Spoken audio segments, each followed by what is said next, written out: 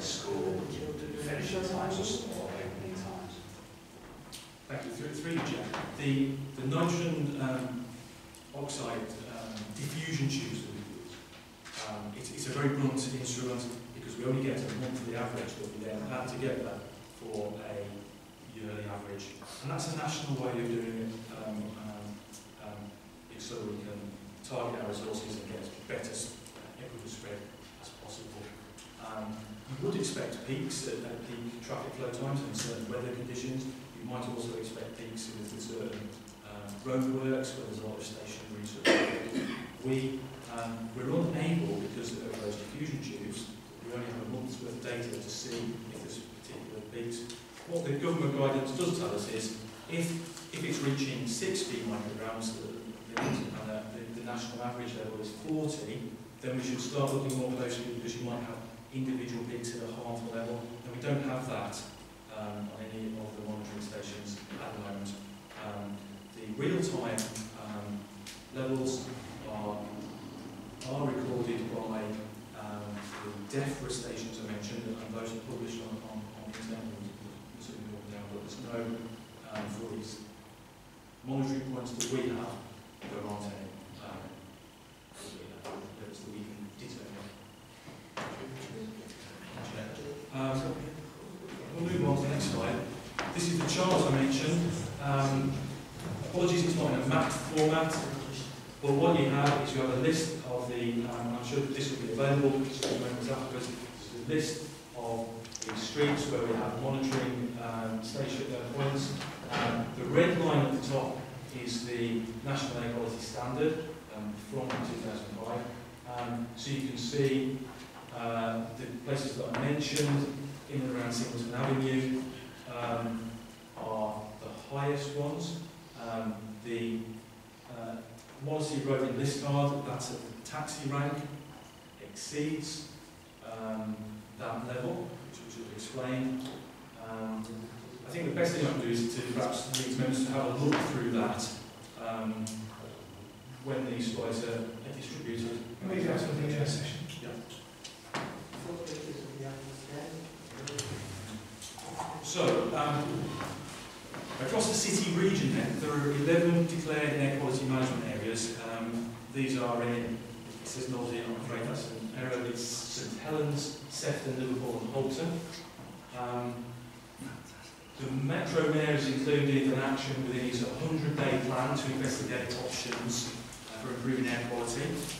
You'll probably be aware that the Liverpool City Mayor has made a commitment to make the entire city a clean air zone and restrict diesel cars entering it.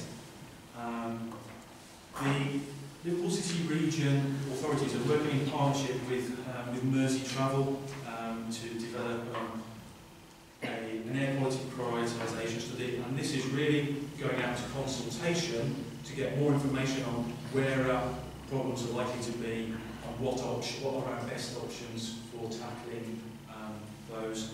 At the moment, within the region, our problems aren't as severe as some of our neighbours. Can I just say, Ken, just as a point of information to the rest of the committee, the Liverpool City Region Scrutiny Committee, one of our first pieces of scrutiny is going to be air quality control, air quality management. Quickly, the government's plan to improve air quality, again, focuses on the nitrogen oxides, which are associated with cars. They launched it in July 2017. There's been several launches that have been subject to action in the High Court. The plan focuses on tackling the most polluted locations, and they've listed 6 cities where they are saying, as a short-term, immediate intervention, they need to impose a clean air zone, and they've given those cities about 18 months to look at that. What about the Birmingham one? Would they say that's round spaghetti? Or are they talking about the whole city? I don't know. I'm assuming it's the city centre. Most of these will be city centre focused. Could I ask, the government have designated those 6 cities. Have they given those 6 cities any money to try and tackle this? Any extra money? Any funding? Thank you, through you, Chair. There is, the government, as part of its plan, has provided funding for certain air quality work for councils in several parts, some relating to electric vehicles, some to other things, and some to clean air zones. I'm not sure of the exact details. It's quite a lengthy document, but yeah, I think they are used. The most polluting vehicles in these clean air zones will have access restricted. Again, this is a short-term fix. What the government is saying is we are stuck with this problem because technology that we relied on for our car manufacturers to cut emissions hasn't really necessarily worked out, which is creating some of these problems. We've seen some figures on the growth in diesel cars as well, which in some cases give out 8 or 9 times more particulate matter or nitrogen oxides than petrol cars. So that's how they're saying we've arrived at this particular problem. The plan that they put forward maintains that there are local issues, that local authorities are the best placed to deal with it. However, they recognise in the plan that they need to provide leadership as well, particularly with bans on cars and that kind of action. Government has announced financial support through a £255 million implementation fund for local authorities to bid into prepare targeted action. Now, ironically, it's specified within the plan, things like removing speed bumps, that's actually specified improving traffic junctions, sort of the example you mentioned earlier on. So, through you, Chair. You can do that. Are we as a council accessing, and that was a genuine question, I wasn't being party political there, I wanted to know whether government was putting funding in. Are we as a council, can this committee be reassured that we as a council are doing our utmost to get as much of that 255 million as we possibly can? The answer is yes. The question, the statistics about the region and these clear air zones, they're going to be further on, they're going to be further ahead with a more compelling case than us. Not that we haven't got a compelling case, but there's others that are being further on. But we're trying to get that funding money. Yeah. So mayors and travel have and will continue to bid for before they start training. Can I ask, you talk about taking away speed bumps and stuff to make the cars go faster. No, I wasn't talking about that. I was highlighting the issue. Yeah. Is there any looking into road safety and these kind of things? What I said, because I've been trying to get it in the plan, it's specified that the sort of things you might apply for to do with this money is to remove traffic safety schemes and improve junctions. That was in the plan. So that's the sort of thing that you do. Through you as well, there is, we do work closely with our policy in transportation.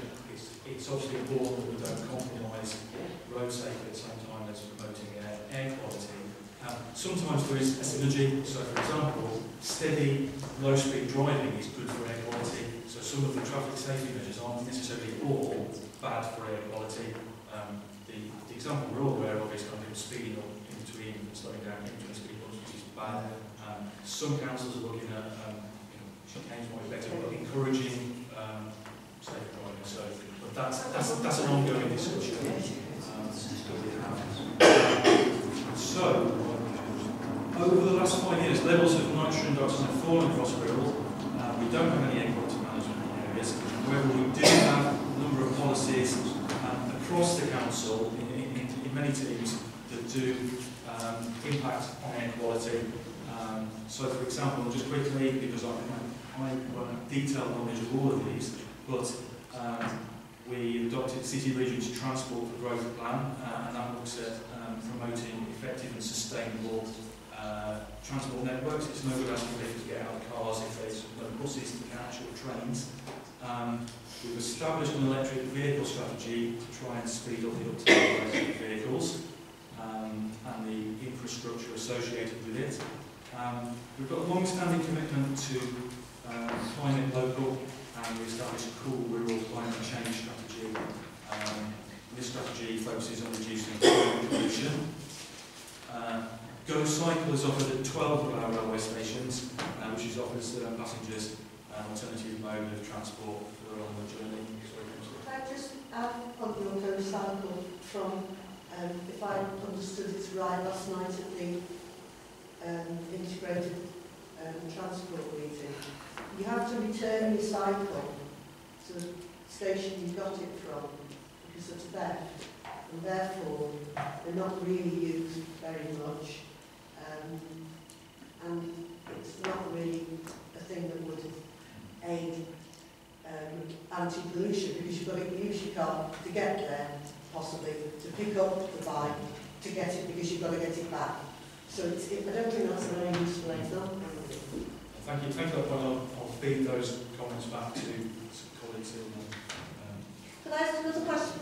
Do you remember, do we still have different levels of car tax? I don't have a car. Of car tax for different cars? Because diesel and everybody got it very cheap. It's not the other way around. Is it the other way around now? Well, that's lovely. I'm quite pleased about that.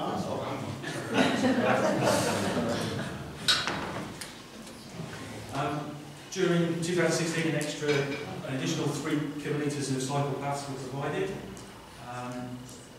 With taxi licensing, the older vehicles, both hackney carriages and private hire, are subject to an additional MOT with an emissions test, so that's every 6 months rather than a year.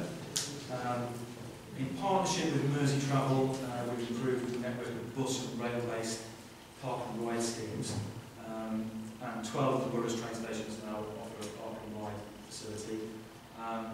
And within environmental health, we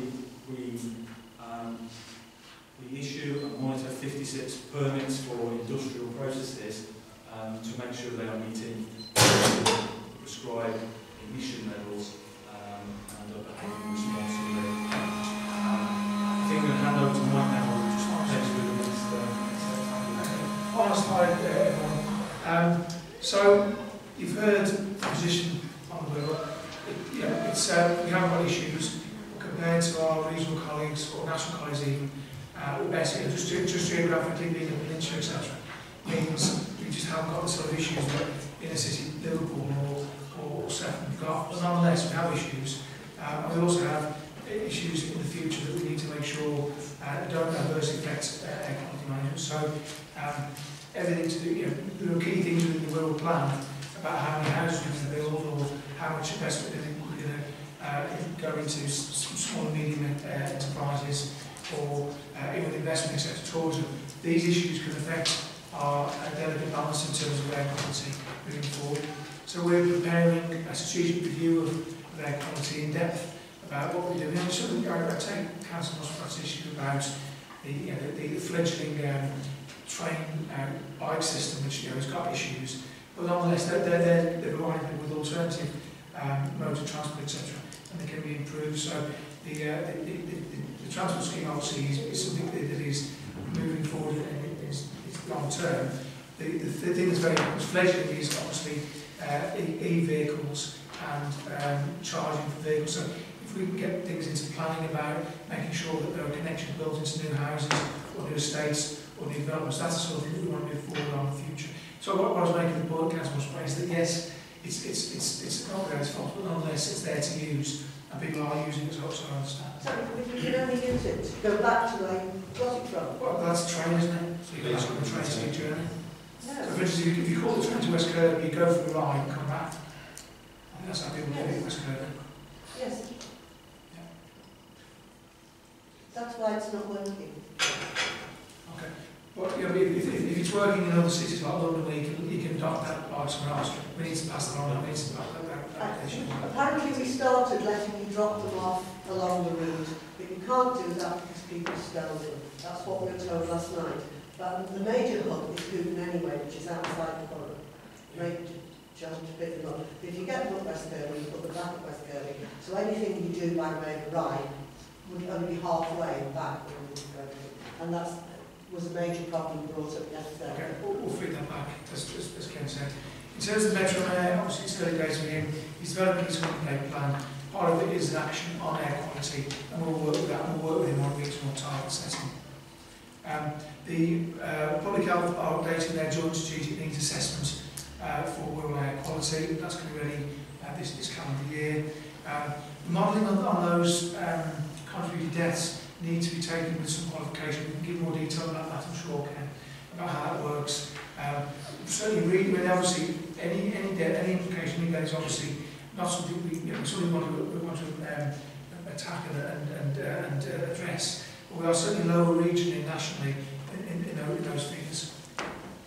And something else we're considering is enforcing against vehicles idling. We're exploring the powers we've got under the road traffic emissions regulations, piece of legislation to do that. So we're considering how that will be developed into our enforcement contracts. But obviously there's also a big public awareness campaign that needs to move on in terms of how to drive cars more economically, etc. Okay, that's the presentation, Chair. If you have obviously really good questions,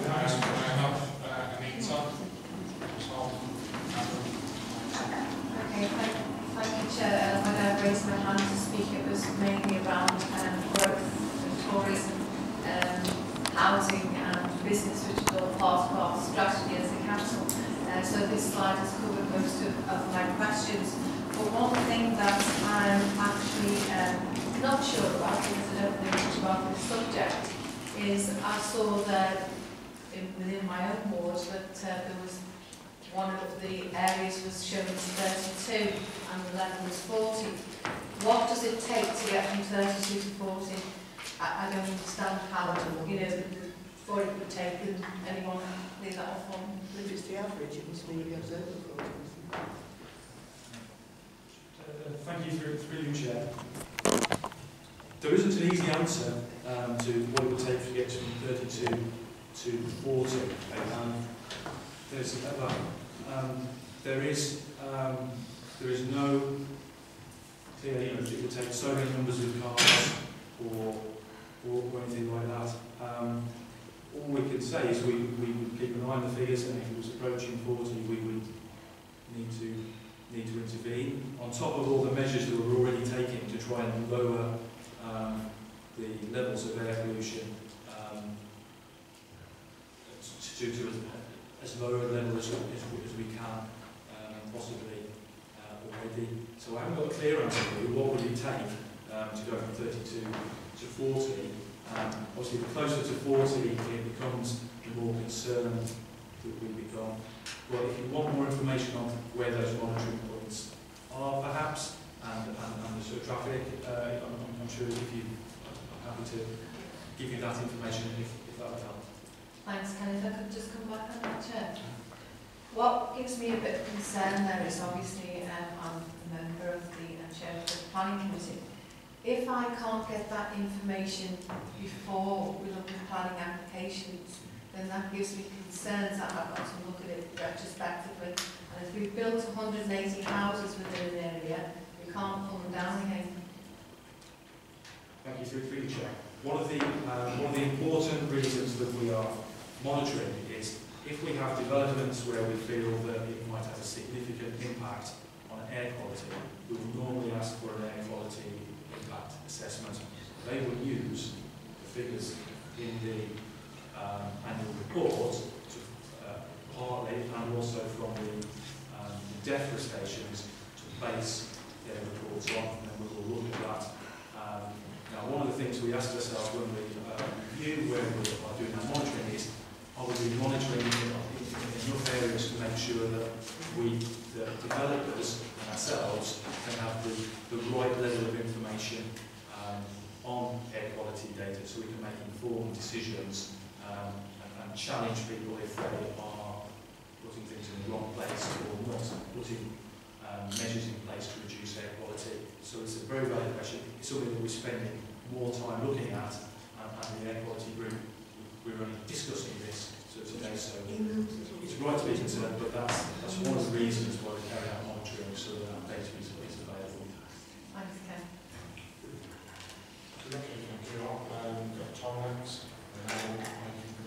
Thank you, Chair. I want to apologise. I'm going to ask a question about Wallasey Road and last hour. I was hoping to gain a sense of how you actually reach the conclusion that an area isn't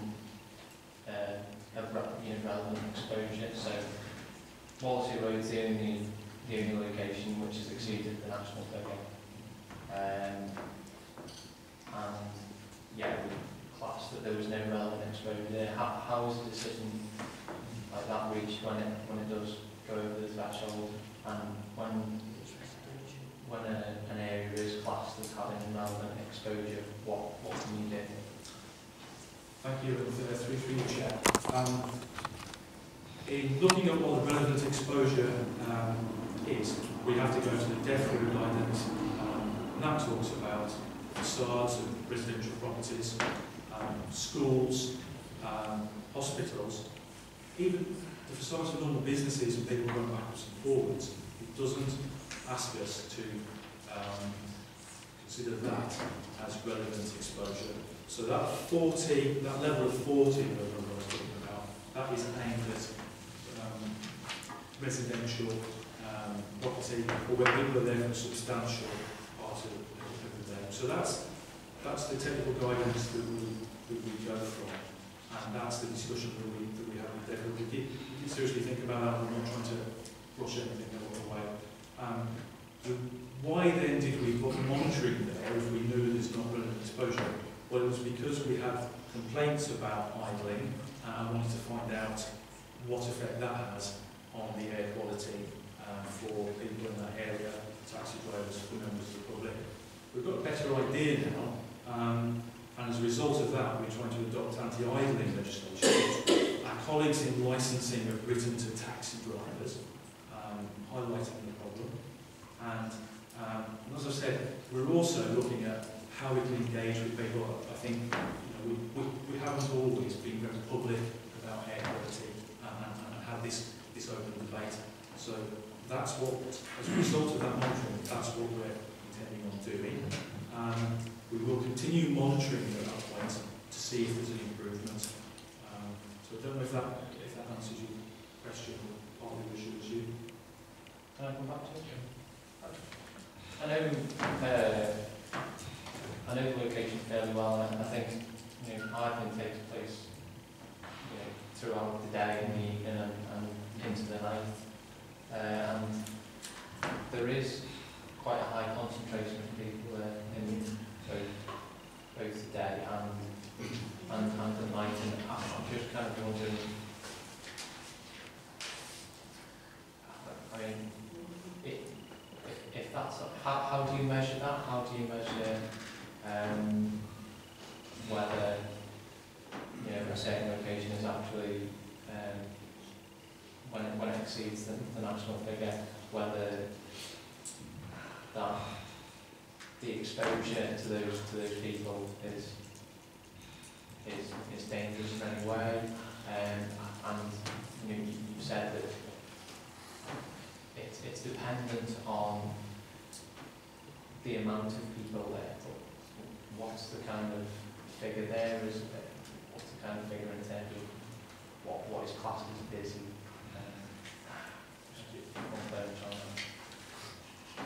Thank you. Through you, Chair, the decision on whether it is relevant exposure legally, we have to follow the DEFRA guidance. That talks about the facades of residential property, because they have to define it some way. Schools or hospitals. Where we don't have a situation like that, we are looking at the figures to see, well, is there likely to be a dangerous level, a 1 hour level that is, talking about dangerous level there and then, it's specified as 200 micrograms. Okay, so it's set well, but I mean the national figure is a very safe bet anyway, and am I right in saying that the congregations of people isn't within the guidelines? It's not within those guidelines, but as a council we would be concerned if that annual level was, the level is 40, if it raised to 60, then what the guidance says is you might occasionally be getting hourly levels at 200, which would be dangerous and need further we tried to do is have a proportionate response to that problem of Wallasey Road. We went to look for that problem because we were having reports, and we're concerned about other idling problems, buses, taxi ranks. So that's why we wanted to find out more about it. As a result of that, we've put some actions in place. We're still at the beginning of that journey. If it was 200, then I'd be far more concerned. As I said, these old-fashioned, if you like, diffusion tubes, they can't give us an hourly rate, so we would have to do more on-the-spot investigations to reassure ourselves or see that there was a problem and do more about it. Does that answer the question? Okay, thank you. Adam? Thank you, Chair. I'd just like to welcome the report, and it seems like a fairly safe place to live from the results, especially compared to our neighbours on the Merseyside. We live in a nice area that they obviously want to keep it that way. Perhaps all the green belt land that's around keeps our air nice and fresh and all the trees processing that. I just wanted to, it comes up later in item 9, there's a couple of pots of money that are in the policy inform. There's one about bidding for trees for councils, there's 13 million available, and also there's some money about the housing infrastructure fund. So maybe if we're looking at things like putting in electric charging points for cars, whether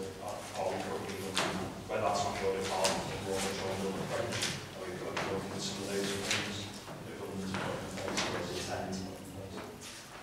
Yes, our transport colleagues have been doing that. We know we're at a very early stage, but that's something we really want to push hard. We'll be saying that in our strategic documents.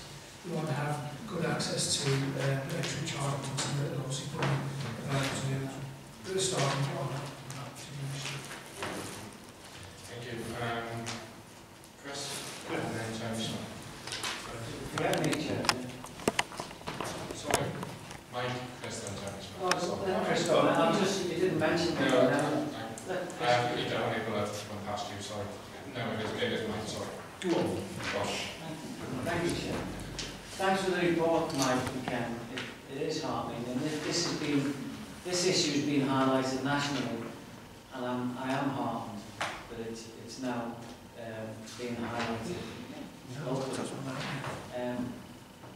But it doesn't give me heart when we say, well, we're better than this council or that council, because we are the Wirral, and we have got a lot of green belt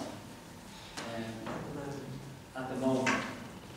But if we're going to go into government targets for building houses, something's got to give somewhere, and you introduced it out.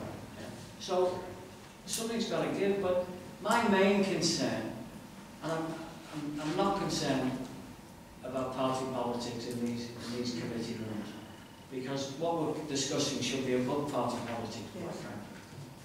I'm heartened to see the 255 million that's there. It probably isn't enough, but it's there. And we need to be getting hold of it.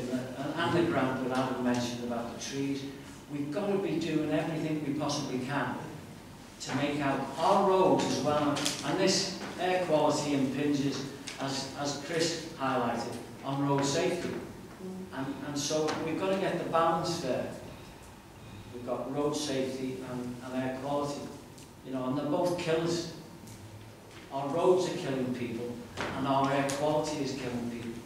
So as a council, we've got to do everything we possibly can to improve the health and well-being of our citizens out there, because that's what we're here for, sitting around this table. Yeah. And that's what you guys are being employed to do. Yeah. So I am harmed, and long may it continue, but we, as a committee, and the other committees, we've got to take these issues seriously. We really have. And we've got to work right across the board. So, you know, the Tory councillors have got to lobby government that we need more money for these things, and if we work across parties and achieve the best outcomes for our residents, because that's why we're all here.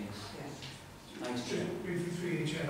I mentioned the strategic review. We're looking to conclude that or that to Seacombe in October, November. That could be something that we could bring back here. Clearly, the report will talk about how we try and maximise resources, including finance. Thank you. Chris? Thank you, Chair. Chair. I've got two questions really. The first one was to follow on from Councillor Leech's questions. And this is, we talked about 32 and then the level of 40. We joked about being right.